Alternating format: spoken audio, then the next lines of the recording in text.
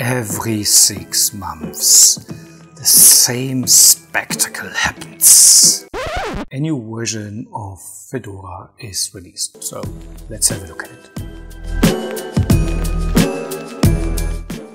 Hi, this is Carsten with OpenTech, and while you're here, don't forget to like, to subscribe, and to hit the notification bell, since it helps.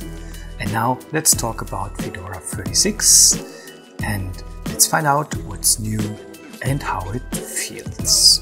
Let's get into it. The first thing we want to do when trying out a new version of an operating system is to install it, right? So I downloaded Fedora 36 beta, and after having done that, I created a virtual machine with 4 GB of RAM, 4 processor cores, and 40 GB of storage. And we will use that virtual machine now to install Fedora 36. So I inserted the media, and now I'm booting the live image of Fedora 36. That takes just a few seconds, and after the image has been loaded, I will start the installer by hitting install to hard drive. For whatever reason, I need to change my system's language now, so I change it from German to English, and then we continue.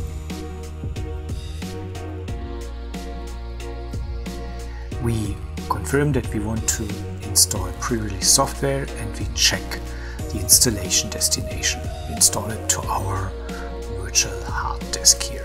We hit begin installation, and now the installation starts. Great thing about Fedora 36 is that it installs ButterFS as primary file system. I truly love that. Once the installation is done, we hit finish installation, and now all we have to do is to reboot the system to boot into the newly installed Fedora installation. Awesome!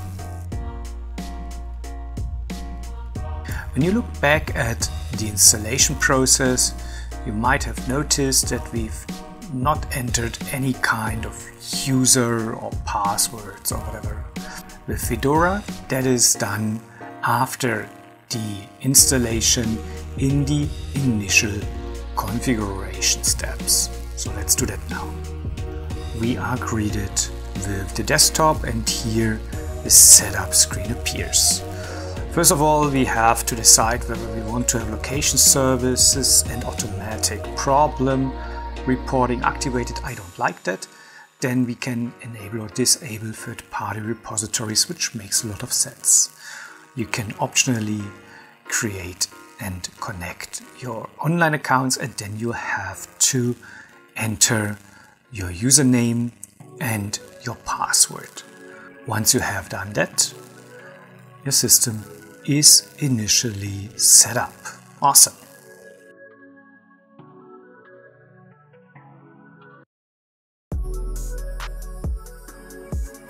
After having installed and initialized the system properly, we can do the actual customization.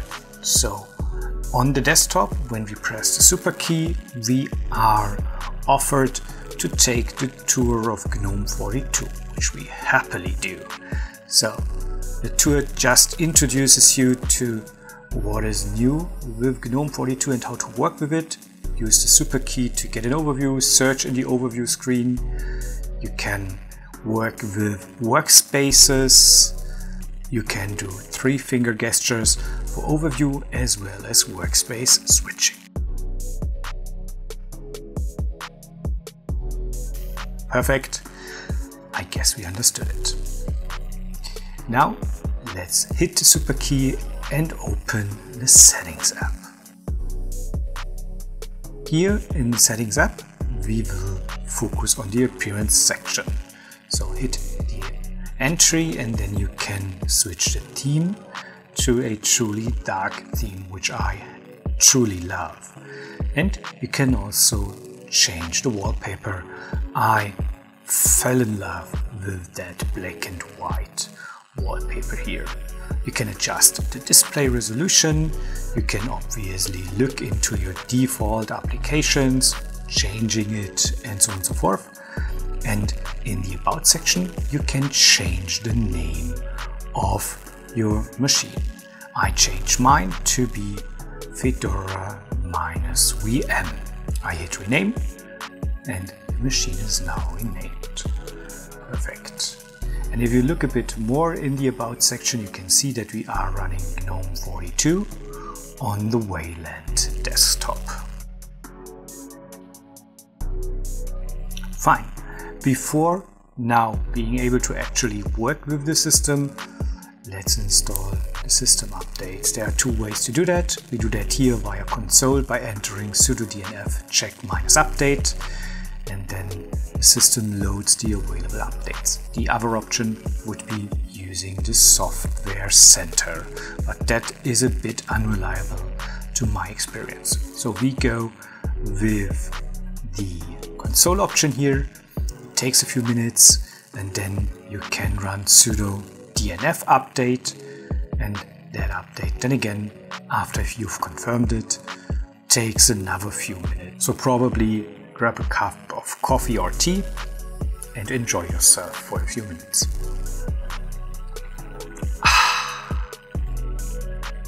Once the installation has finished, all we need to do is to reboot the system. So we enter sudo reboot, probably confirm it with our user's password, and then the system will restart. One of the areas where you might notice a difference coming from older versions is the Workspace Management. GNOME has introduced a new and different approach to Workspace Management with the GNOME 40 series. So let's try to get a handle on that. What I do now is I open Firefox, and then I will open LibreOffice Writer. I installed LibreOffice previously, and once LibreOffice is there, I will just use the super key to get into the overview view and then drag it over to a different workspace. Notice that the second workspace and even third workspace have been created automatically, and you can easily switch between those workspaces. Now we will open the text editor on the third workspace, and then we can use super up and super down to switch between the workspaces, or we use the overview view, or alternatively use the 3-finger horizontal gesture to switch between the workspaces. It's quite simple and it's quite straightforward once you got used to it. Another section of where you might notice a difference to previous GNOME versions is the screenshot tool. This tool has been completely revamped with GNOME 42, and as you will see, it is more like a complete overhaul. So when we want to take a screenshot, we open the overview and search for screenshot, and then we just position the tool and then we hit the capture button, and then the screenshot is available from the clipboard. You can either save it or just paste it wherever you like it. Quite neat. Another application that has been changed, or actually has been exchanged, is the text editor. Fedora now ships with a completely new text editor, which is named Text Editor. Great naming, on the point. This new text editor allows you to obviously take notes.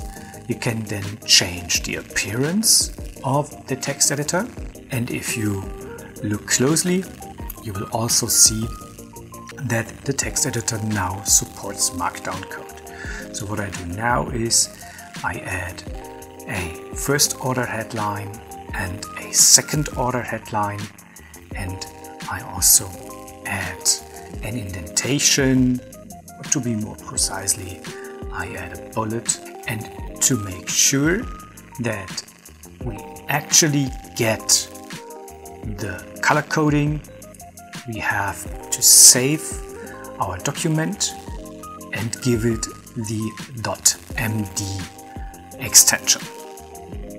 Once we have done that,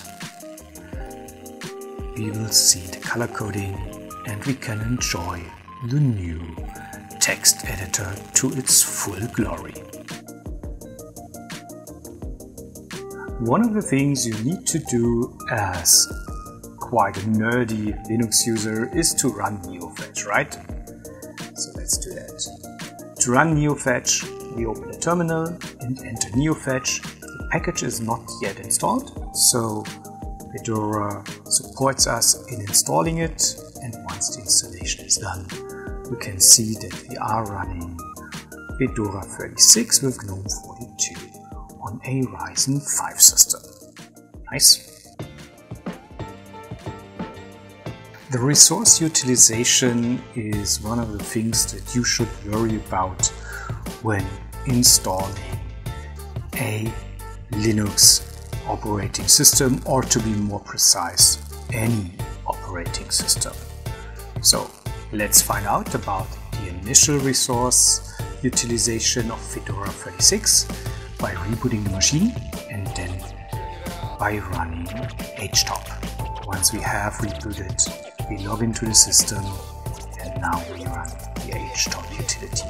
As you can see, the system just runs with 924 to 925 megabytes of RAM, and the CPU utilization is quite minimal. Looks great to me. So what do you make out of that? Is Fedora 36 your kind of Linux distribution? I'm personally quite impressed with this release, specifically when comparing it to the previous version, Fedora 35, which to me felt like quite a mess. It was glitchy, it was not snappy, it did not feel good. This one feels way better. So I can personally imagine running it. But let me know your thoughts in the comments below. And while you are there, don't forget to like, to subscribe and to hit the notification bell, since it helps. Thanks for watching, see you next time, and don't forget, let's make the world a better place now more than ever. Thanks for dropping by, see you later. Bye.